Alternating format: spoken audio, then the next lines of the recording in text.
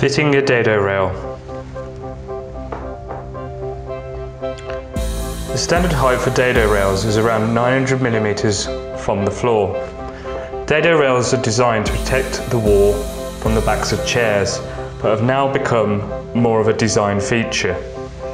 Use a tape measure to mark a line 900mm from the floor. Place a spirit level on the mark and extend the marks at either end of the level, making sure that the bubble stays in the middle.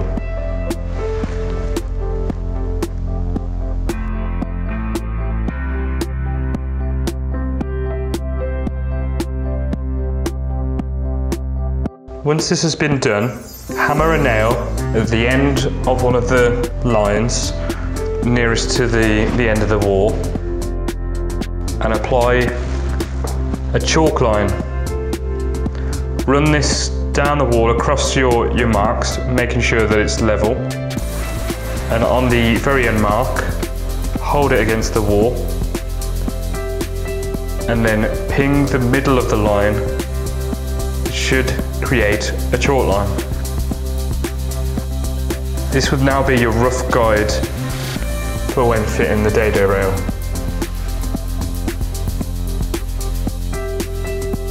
Hold the dado rail into position, making sure that you can see roughly the same amount of the line.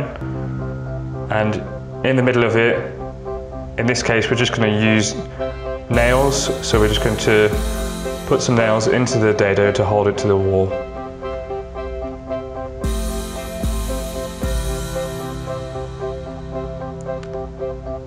But here we just check that the dado rail is level. And then on the next one, if you put the spirit level across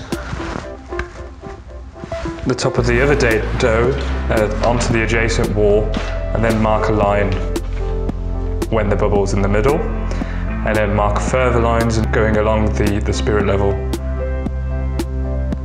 Again, just like before, knock a nail at the very end of the line and attach the chalk line. Follow the line across.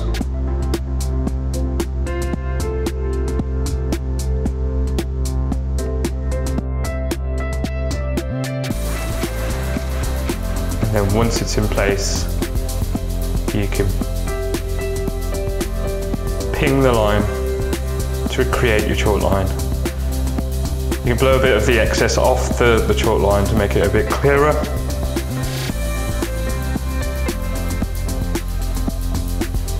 Next step is to butt your second piece of dado rail up against the existing one and mark roughly where you need to make your cut to perform a scribe join. And that's the angle we need to take. It's not a line for making a cut, it's just to kind of showing you the direction. Take it over to the miter saw and set it to 45 degrees. You could use a miter box here if you haven't got a miter saw, but it's much easier with a miter saw. Make the cut.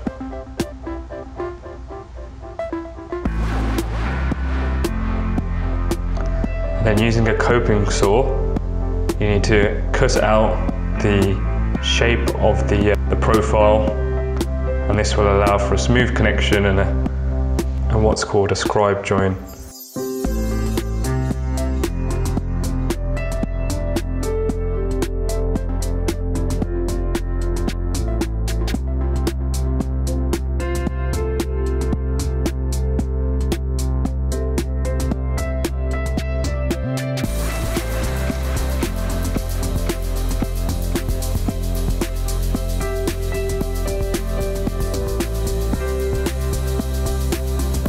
In this case, we're going to apply adhesive to show you the different types.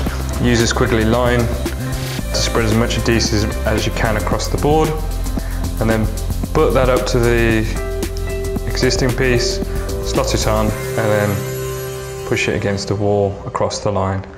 And there you have it. The dado rail has been connected. You can put in a couple of extra pins if you wanted to make it more secure. And that's the fit.